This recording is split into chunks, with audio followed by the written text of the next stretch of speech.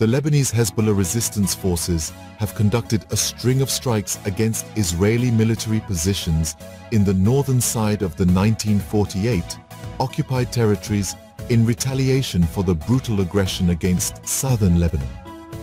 Lebanon's Al Mayadeen television news channel reported that Hezbollah fighters on Monday launched attacks on Israeli positions, including Al-Raheb, Al-Marj, Al-Malkiya, and the Ramim barracks, the Zebdeen post in the occupied Shebaa farms, and an army position in the village of Al-Gajar in the Israeli-occupied Golan Heights.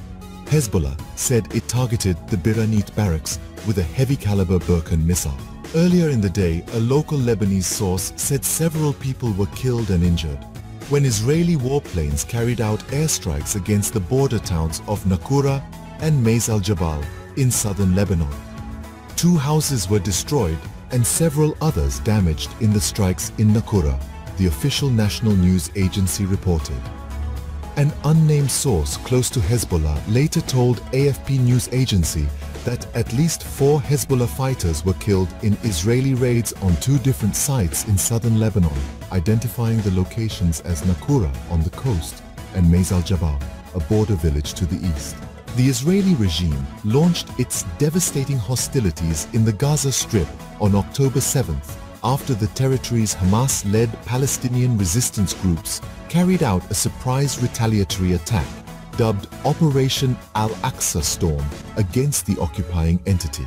The Israeli military has also been carrying out attacks against the Lebanese territory since then, prompting retaliatory strikes from Hezbollah in support of the Palestinian people in the Gaza Strip.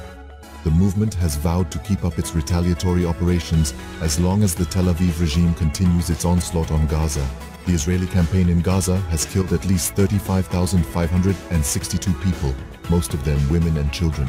Another 79,652 individuals have also been wounded.